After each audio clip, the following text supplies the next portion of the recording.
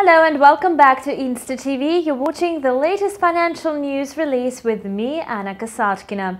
The political situation in Europe no longer attracts traders' interest.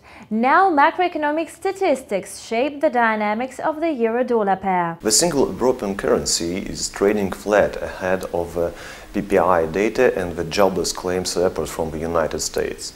The producer price inflation is expected to decelerate, while the number of people who filed for unemployment benefits is expected to increase. If these expectations are met, the euro will get a chance to extend its gains to 1.0925. Meanwhile, the European Commission improved its outlook for economic growth in 2017 to 1.7% from the previous forecast of 1.6%. In 2018, the European economy is expected to expand by 1.8%.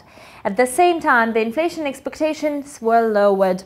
The European Commission anticipates that consumer prices will rise by 1.2% this year and by 1.3% in 2018.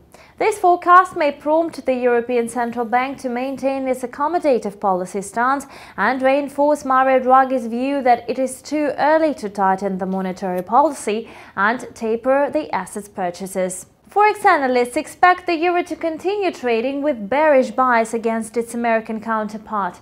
Political turmoil in the European Union has faded away, so market participants shifted their attention to the Fed policy meeting, which will be held as soon as in June. Therefore, the greenback is likely to strengthen against the single European currency. And that was Daily Financial News on Insta TV. Thanks for watching and see you back tomorrow. Bye.